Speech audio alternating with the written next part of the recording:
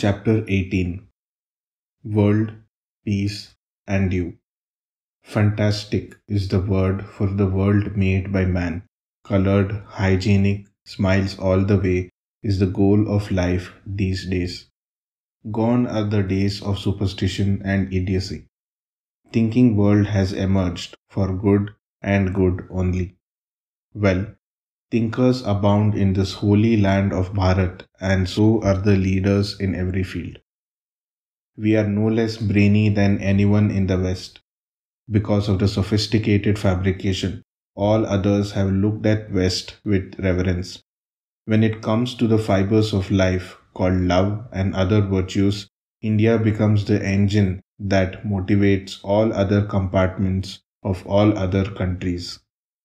If fabric of life is world peace, then fiber of life should be that of love that transcends all understanding.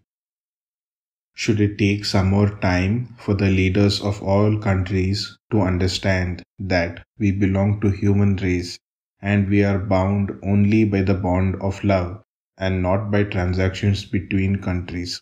Let this point be noted so that at least the future generation may be taught virtues and human values, and the future world will be brimming with peace and joy.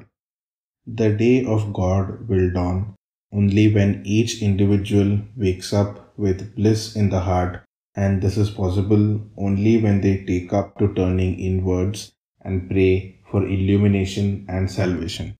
We should learn to become submissive to the mighty power of the Almighty.